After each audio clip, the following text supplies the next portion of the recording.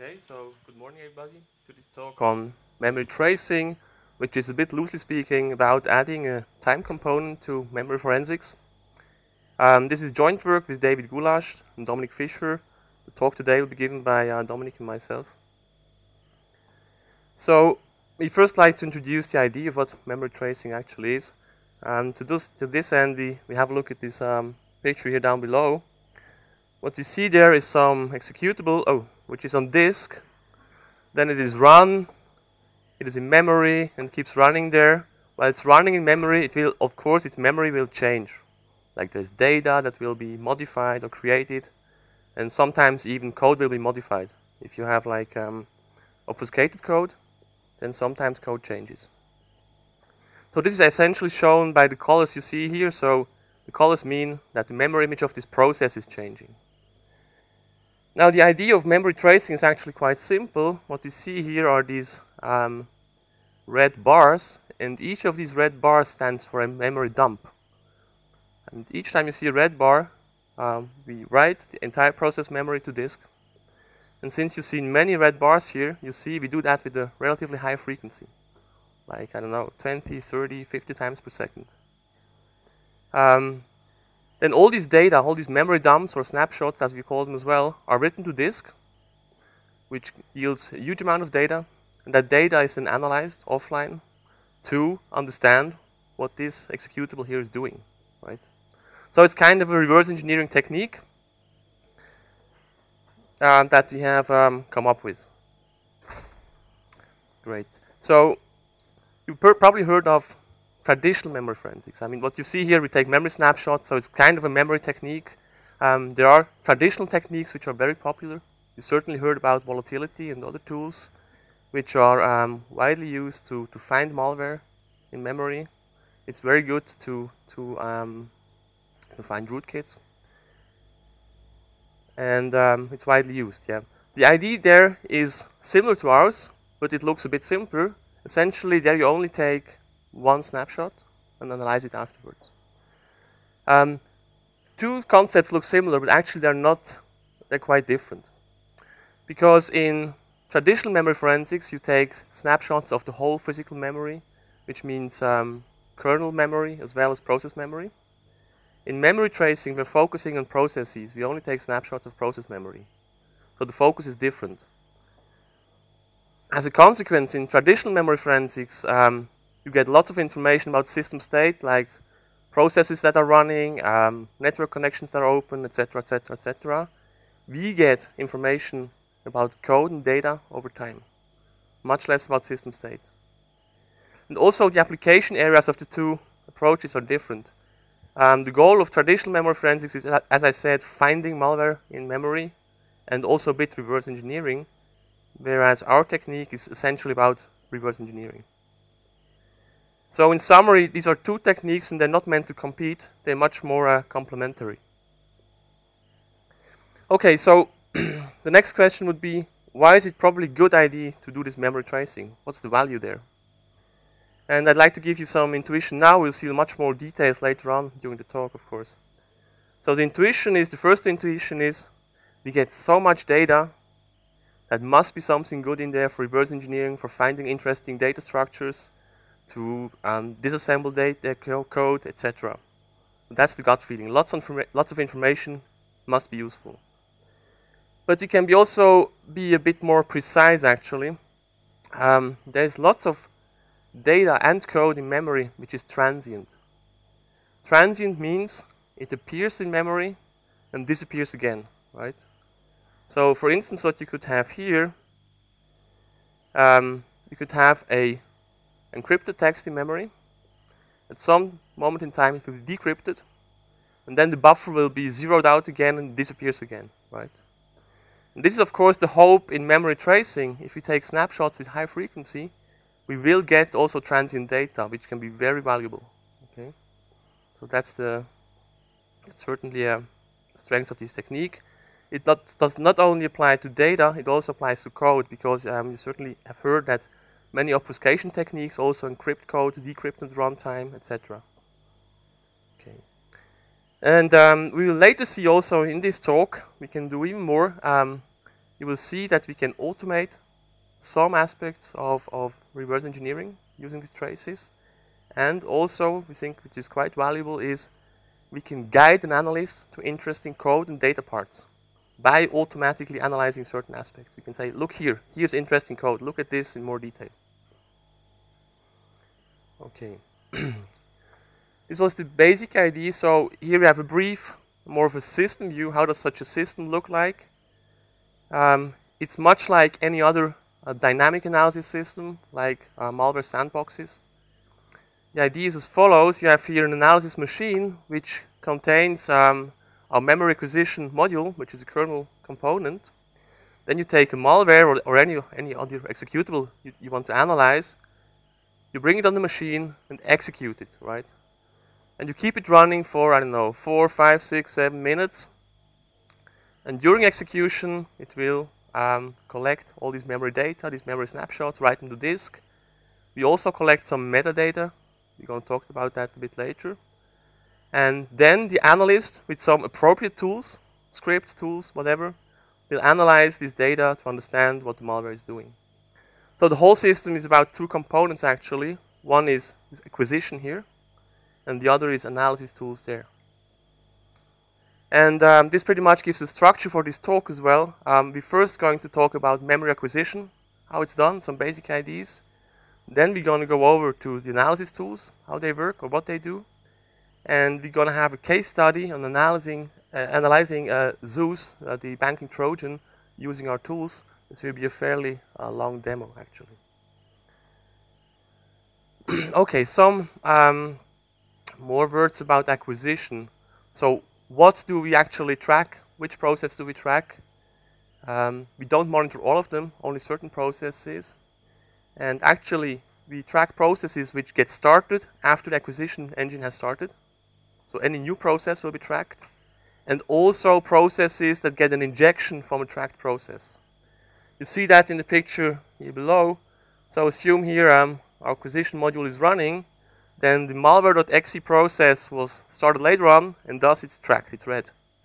Same for dropper.exe, also tracked. And then foo.exe will receive a memory injection from one of these processes, and is therefore also tracked. The process bar.exe probably got started before we started the acquisition. It's not being tracked. Okay. So this is the processes we are tracking. The next question is, when do we write those snapshots to disks? To this end, we have triggers. Each time the trigger fires, process is dumped. And the triggers currently are a set of system calls, which can be configured in a file. And each time a tracked process calls one of these system calls, its memory is dumped to disk. Right? How is it done? Just very quickly, essentially the acquisition engine is a kernel component which will intercept system calls and see if it comes from process which is tracked and whether it's a system call that triggers. And if so, it will scan memory and write it to disk. The whole system currently is implemented for Windows XP. Okay. I mentioned that we also record metadata, not just these memory traces, although the memory traces are kind of a new concept here. But we need metadata for different reasons. So metadata can be like system calls. We really record all system calls, also those that don't fire our snapshotting engine. We also record some events like process start and exit, image loads, injections, etc., etc. And the reason, I can give you intuition why that's important. So assume you have a process that has some plain text in memory, encrypts that plain text, and writes the encrypted ciphertext to disk, right? Now you want to search in all those memory snapshots, in memory traces, you want to search for the plain text, because that's interesting, of course. So one search strategy would be, of course, to do some entropy analysis, which is a good idea, which will help. But you're going to get probably lots of hits. Okay, you see lots of snapshots in memory regions with high entropy. Now to be able to refine your search, it would be good to know when actually files are written to disk. For that, recording system calls all the system calls is quite useful, because then you only have to search right before a write operation, right? Which makes a search much more efficient and sometimes only feasible, actually. Okay, here are some more details about the triggering. That's very simple. This is the configuration file we have used for analyzing zoos. We have actually two kinds of triggers, before and after triggers. So we see here, for instance, the system call nt_create_key is a trigger, and it's a before trigger. That means when it's called, before its code is executed, we take a snapshot. And an after trigger here for nt_allocate virtual memory will fire when the system call returns from its execution. Okay. Sometimes it's good to have memory before the call executes, sometimes afterwards. That's the idea. The choice of triggers is crucial, of course.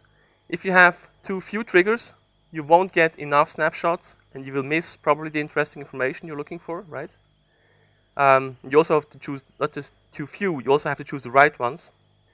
Probably the naive idea here would be, of course, to trigger everything, so we get everything. But that's not possible for performance reasons. If you would trigger for all system calls, then the system will die down. So you have to find a good mix, not too few, not too many, and the right ones, and that's a bit playing around. Okay. Some properties about this acquisition component, we like to point out it's really stable. It's not just some research hack that works like every other day. We've tested it with many thousand samples, mass testing, and we can really say it works with really high reliability. We also looked briefly if it's stealthy. It means whether it's detected by malware. I mean, some malware detects such components and stops working. We had some samples which were packed with Armadillo, Temida, etc., which are popular packers or anti-analysis kits, and it looks like everything is running fine, so we have no problem there currently. This doesn't mean, of course, that the component is not detectable. It will have a performance. It will lead to a performance overhead, and if you do a timing attack, you measure how long operations take, you will find out that it's you're being tracked. But that's the same problem for all these dynamic analysis systems. A few words about performance.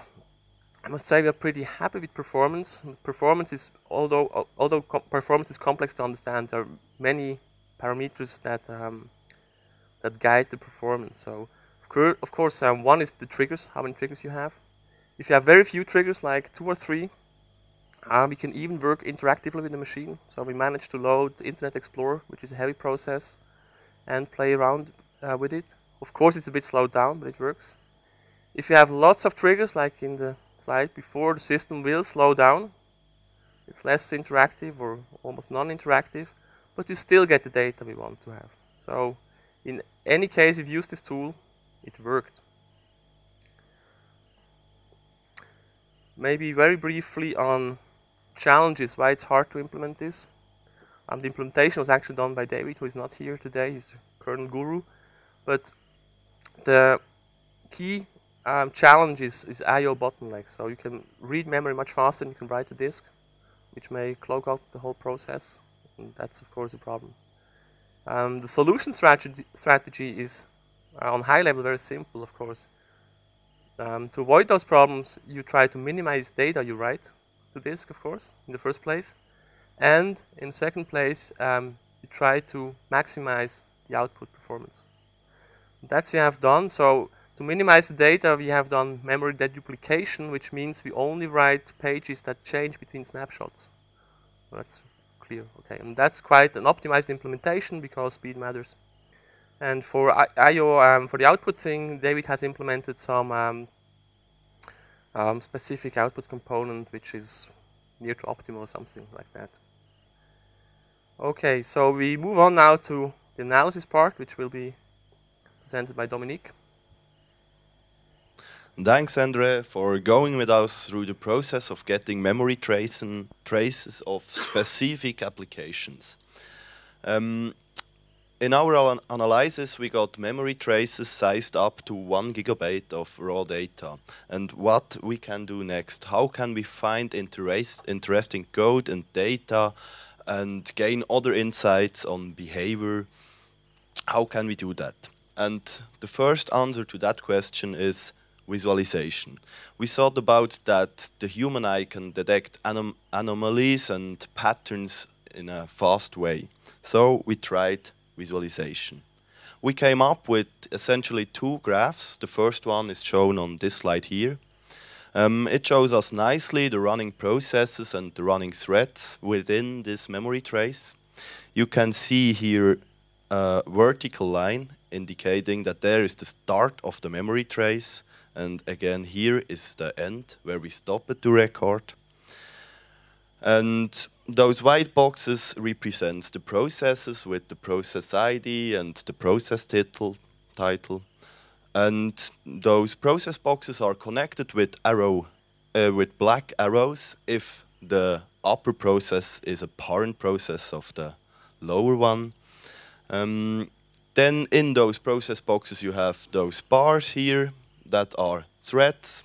The red threads are injected from other processes, or the origin of those threads is from an injected process, from an injected thread. So this thread here got injected from another process, and this thread here got started from an injected process. Essentially we see here that Explorer starts our malicious software, the bot, right here. This bot then starts two other processes, one with a randomly name, which does some thread injections, and then the latter one is the Windows command program here, which got executed some time later. Whereas the first graph showed us more an overview and helped us to navigate through this detail view, we came up with the memory view, which shows us exactly when we do all recorded snapshots. It's for one process. Here it's just an extract of a whole graph of one process. You see the snapshots in a chronological order from left to right. And each of those snapshots, the memory regions are arranged accordingly to its virtual address from up to down. We used colors to code some attributes of the memory regions. For example, all red rectangles here are executable memory regions. And just to give you an impression how much data this is, here this small rectangle here of an executable memory region is about 100 kilobytes large. If you would convert that binary data into text, it would be about 20 pages long. So you can imagine how many pages this will be if we will convert it in text, and text can be understood very faster than binary code. So this is a huge amount of data here. So essentially the last graph showed us that there is a need for a further processing step between the raw data and the visualization. So we came up with a few relatively simple, but they have proven to be quite useful scripts. Here is a list of a few of them. We will explain them briefly in the coming slides, and all of those scripts were then used in our Zeus demo.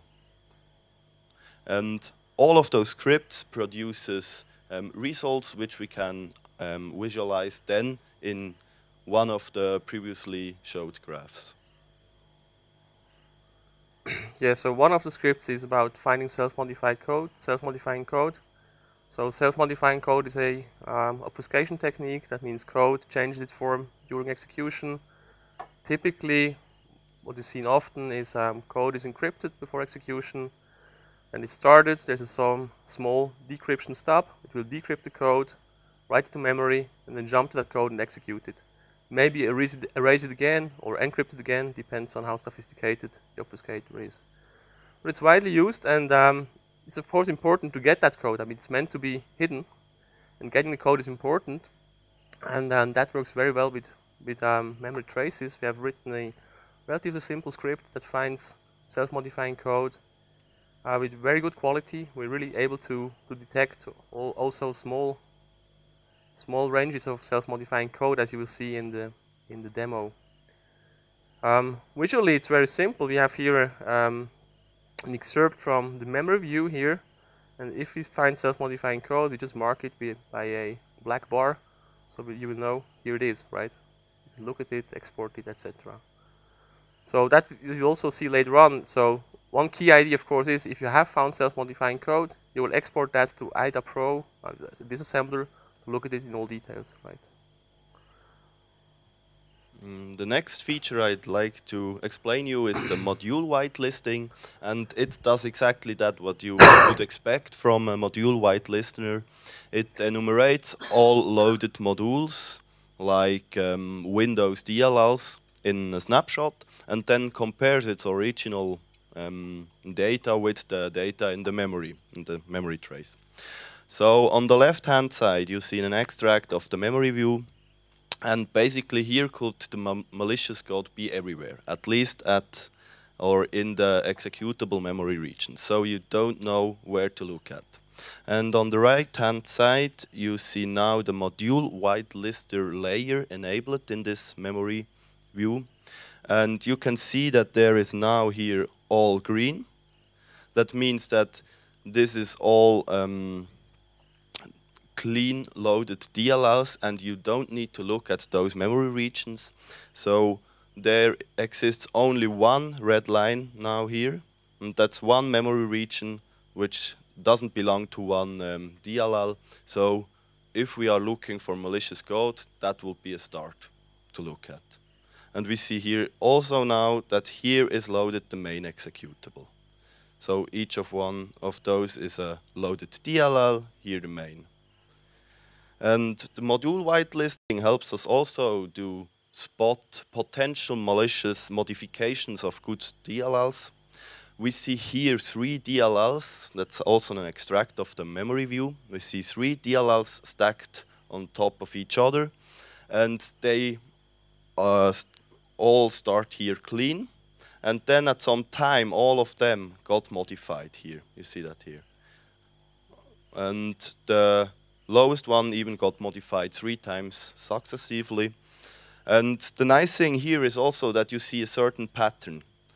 And we found out in our analysis that, for example, in CUs, you see that pattern a lot in each process. But we will see that later in the demo.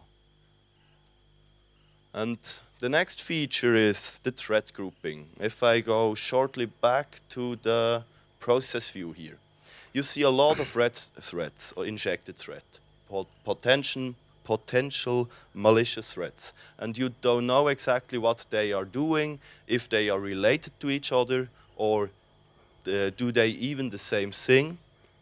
So we came up with the thread grouping feature, and it assumes that if a thread has the same code and also the same entry point in that code, it is the same thread.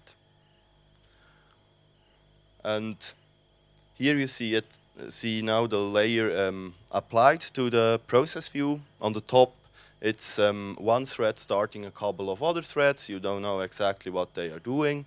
And with that layer, you see now exactly that there are only 3 groups, a yellow, a gray, and a green.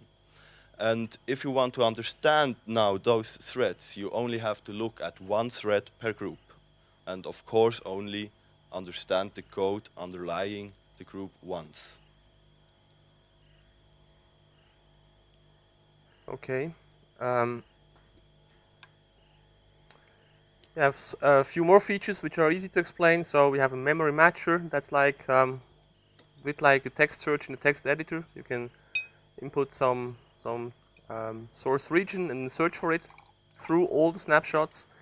The difference though is that we don't do exact matching because that's not so useful sometimes. We do some kind of fuzzy matching, and that turns out to be quite useful. What we do then, we visualize the matching region, so you can say, okay, here I see something, I don't know what it is. Please search for that through all the snapshots and mark them black. That will be quite helpful, as you see very soon. It's actually helpful to find code injections or common data used by processes. The other thing is stack backtraces. When you have a system call, we look at the stack and figure out which parts of memory have been executed. That's also quite useful to see what parts of memory are actually active, which code is active. That's a bit like with debugging, where you always know what's active, right? And it's kind of a pseudo debugging, or like, yeah, understanding what code is active. And also a very important feature, although simple one, is the IDA export. So as I said before, it's about finding interesting memory regions. The whole thing is about that. Then once you have found them, you of course need to analyze them manually. What you can do then is export that memory region to IDA and have a manual look at it. Okay, so we're going to start the Zeus demo. It's actually recording, but I can tell you it's not fake. It's just for time reasons essentially, and also because of the resolution of these beamers here. Our tool requires a higher resolution than we have here.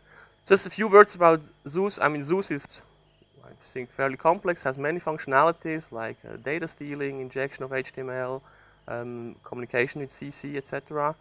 In this demo, we only focus on the installation behavior, which is the first thing that happens when you get infected with Zeus. We can do more than that, but we don't show everything.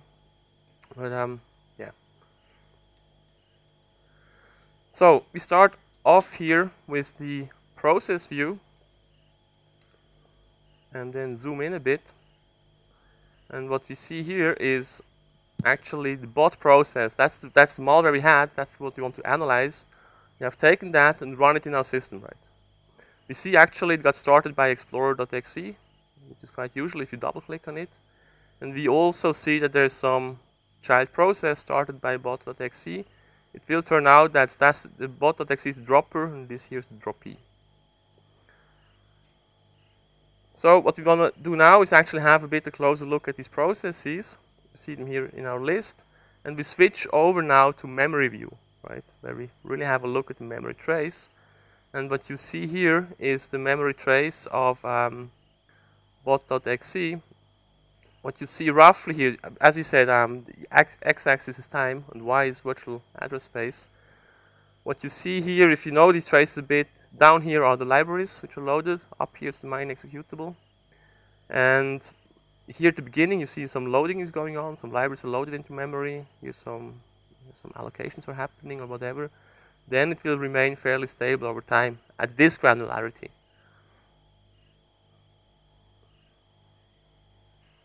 Okay, we zoom it in a bit and have a first look.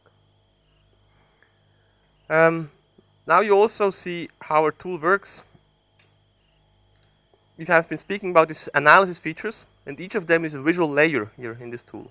So we can switch on some of these features, and they will have some visual impact on the picture. So if we look now for whitelisting, then whitelisting will be switched on in the viewer.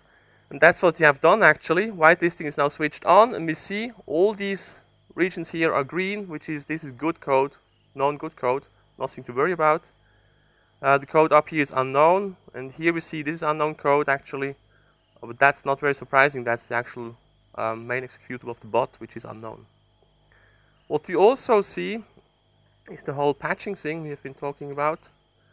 We will scroll to the right in a second. Oh, we have also some meta information here like size, memory, etc. See that here. So this is still the main image of the bot. We zoom out. Now move to the right. And what you see here, it's really nice. These are these injections. I mean, you need a bit more analysis, but it will turn out these are injections into the libraries, some modifications.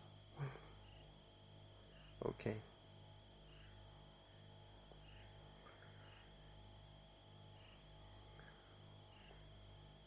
You see also actually what library is being injected to. We can look at the name. Now we want to move on and find out what's happening. To this end, we have now turned on self-modifying code detection. I mean, all this is actually pre-computed, right? And what we mark here now in the view is all those black dots correspond to self-modifying code we have found. And there are actually 3 regions, one small one up here, slightly bigger one down there, and then many very small ones here. We will look at these two in more detail now.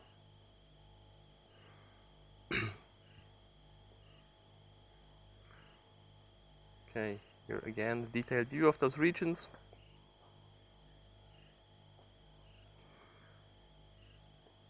So we focus on this one. We've switched on other layers. What we immediately see here, we have some basic information about memory. So it's read, it's executable. So that makes somehow sense. There's some code that has appeared, and it's executable. So that's most likely really code. It's not a false positive. We want to now check whether this code is actually running. To this end, we switched on stack backtraces. So this is this purple or pink, whatever it is. Lines, they show which memory regions are really executing. And you very nicely see up here where the main image of the bot has been. We have seen execution here until this code here has appeared. Now it's immediately active. So that's kind of true code we see here, this self-modifying code, this true code, and it's running. The next thing is we want to find out where it's coming from, right? And we have another feature for that. Zoom in a bit. And now we have switched on memory write detection. If we see these memory write system calls, we track from where and where to they write. And we see here the red bar has gotten a bit bigger, you see. That means this memory region is a target of a memory write. Okay? So that's very nice. And we also see where it's coming from. It's process 1544. So this memory region was written by process 1544. Let's see what it is. We go back to the process list and see, okay, that was explorer.exe. So what we have seen here essentially is a memory injection from explorer.exe. Now we know where it's coming from, but we don't know what it is, right? So it's time to use our matching feature. That's what we have done now. What we have said, please match this region here and search it all over memory. And you see we have of course matches here, matches up here. What do we learn from that? Up here we have the main image of the bot, and apparently the main image of the bot got copied down here. The funny thing is it came via explorer.exe, so somehow it got there, we don't know yet how, but it's kind of injection. It seems the bot is injecting itself in certain processes. Okay.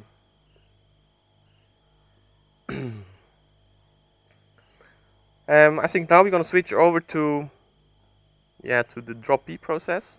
That's the second process, the child process of bot.exe. We want to have a look at that memory and see if we can generate some understanding there. Okay, this is again the overview.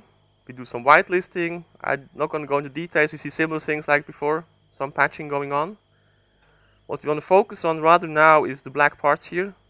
So we see again the image of the bot also appears in the child process. Okay, this is the main module of the child process, so it seems to be essentially the same as of the bot. We see strange black dashes here. That's an example of transient code or transient data. That means the image appears and disappears again several times. Right? And what we also see at the right here, that's the same thing as before, the same pattern as for the bot. We see again memory region, the image of the bot appearing here. So next we want to have a look at these dashes, because they are quite interesting. Why does the image of the bot appear, disappear, appear again, etc. Just wait for a second. Here we're going to use actually another feature. What we're going to visualize now is like where the heap is located.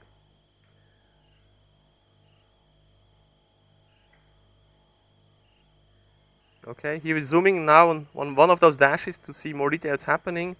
We switch on the base graph, and now we switched on heap location.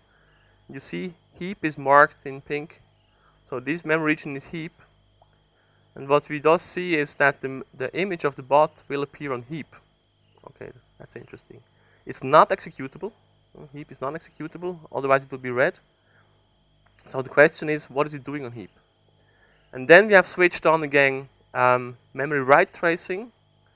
And what you see here now is a big green bar, which means that memory region is the source of a memory write. You see, this memory region is written to process 1544, and the story though is the following one. The image of the process is written to the heap, and then it's injected into that process here, 1544, which, if you remember, is explorer.exe. Now somehow the story makes sense. The child process of the bot writes the image into explorer.exe, which in turn then makes the injection we have seen before into bot.exe. So now we understand the ways this memory is traveling. And we'll see the same in other processes as well, actually. So we see here each of these black bars is an injection into a separate process, if you look at each of them. Each time the same pattern. So we see the drop P process is doing an injection when it's running. Lots of injections, actually. Okay, this was about analyzing the first self-modifying code region we have seen. So we have a fairly good understanding of what's happening already. Good intuition. You want to have a quick look at the second one. It's a very small region. It's a bit different. It is in the middle of executable code. You see that. It's read before, read after. So this seems to be not an injection, but truly self-modifying code. So this is the bot main image, and it has been changed during execution. You see, it's the black bar is a very small region. It's just one page large. And now we're going to see what functions actually, or what code is there. Now what we do is we export just a snapshot before the self-modifying code has appeared, and the snapshot where it has appeared. So these two snapshots here, which we have marked, we export them to into EDA format for further analysis. That's what's happening now. Excuse me. Okay, and what we have done here, we haven't loaded them into IDA, but in a tool which is called bindiff. Bindiff is for comparing two binaries, not on a byte level, but on a conceptual level, like on function and basic block level. And what bindiff shows is indeed at the location hex 40A, etc., where the self-modifying code was found, we have three functions that appear. That's what bindiff says. That's very nice. Okay, so there's three functions that apparently have been decrypted at runtime. We can have another look at it here. For one of those functions, again in bindiff, we see before, after. We nicely see here before there was no code or rubbish, and after we see nice clean code which you can analyze now. So in summary, this self-modifying code detection has led very directly to three interesting routines, and if you look at them in detail you will find out they all have to do with installation. So we have been directly guided to the installation routines of the bot. I think your turn, right?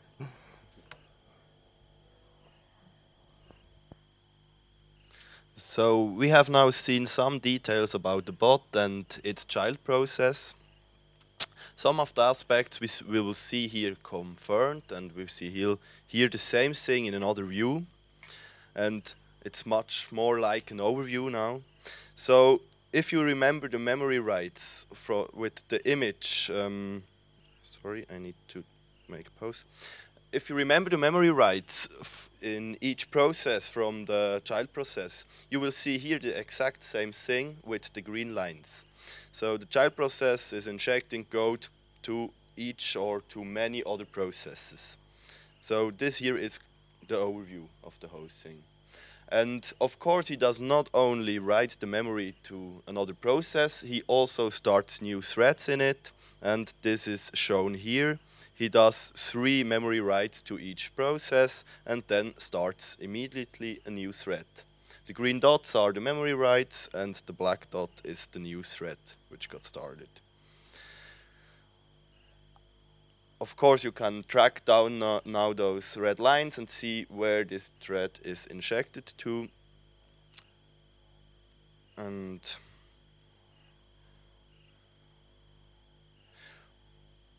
so the next thing we'd like to know is what what is this code which is injected into other processes. And for that purpose, we enabled the thread group view.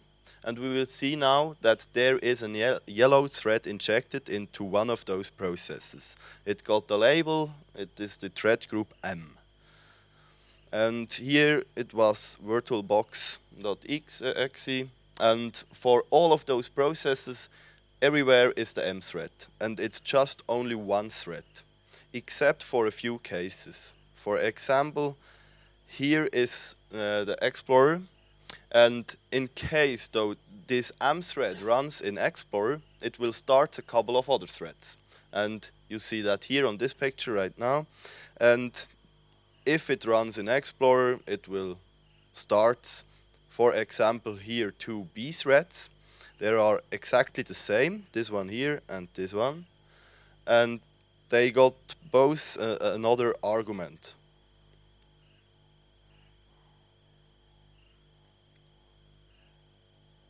You can see this in the metadata which got displayed.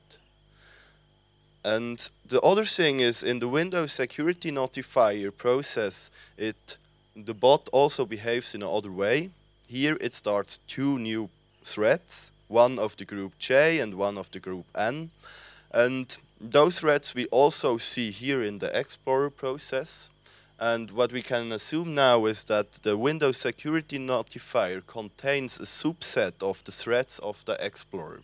So both of them has some kind of similar functionalities. Here is also shown one thread of the Explorer does some more injections. And of course we need to know now what is this thread M doing. So for this we go again in the memory view and see one of those threads. And if we know what this M thread is doing, we can also we know that for every M thread, also in the other processes, of course. So here's again the bot image. It's exactly the same with the memory matcher. We have proven that. And it's also executing. Here's the stack backtrace again. And what we now have a look at is the loaded modules and with the whitelister. And we see here a lot of modifications. We go now into one of them, or 3 of them. We see here there is the anti-DLL loaded. Then there is a memory write. There is the address given here, and you see also that there got written 5 bytes. 5 bytes, that's a jump to another location. If we would track down this address, you will come into the bot image. So this is basically a hooking, and it hooks the create thread method of anti-DLL. And you see here the memory write, which is highlighted right now, and 1-2 snapshots later, the whitelister says that this got modified. And you see the exact same thing for the other hookings on the right side now. For example, here is the loader load DLL hooked and some other system calls or API calls. And again, also for WinEnet. So we have now seen the injections, the patching from one thread, and it appears to be the same in all other processes. And we have now understood that the M thread is basically just hooking some calls in the loaded libraries. And in case it runs in Explorer or in Windows Security Notifier, it starts other threads which are basically there for stealing information or modifying some other things. Okay, so I think we have seen really that now in 20 minutes we could fairly quickly develop some understanding of what's going on here in a visual, nice way. Of course, to understand all details, you still have to go into some disassembly and look at the details, that's clear. No one can automate that, but it was really about guiding the analyst to interesting parts and having a good intuition what's going on, which will of course then help in detailed analysis. So, we're ready to conclude. I think we have seen some we think, entirely new technique to binary analysis. As far as we know, this memory tracing is entirely new. I've also seen we can automate some things like finding self-modifying code, etc., and guide the analyst to interesting regions. I must also say that's an absolutely open topic. I mean, we just started working on that. Essentially, I think there are lots of questions. I mean, is it really useful? I mean, can there be new, better techniques, even more techniques found to automate analysis to gain insights? Entirely possible, I think, but it's unclear. There are also technical questions like what would be nice, of course, if we could wake up these snapshots. That would be really nice. If you see, okay, here's a snapshot, that's interesting probably. And now we could load it like into a debugger or something and start debugging from there. But that's technically hard. But that would be, of course, very nice. It would be also nice to also capture kernel memory, not just process memory, because then you have much more information. That would then really be volatility over time. Okay. Great. So, thank you very much for your attention, and I think we can take some questions.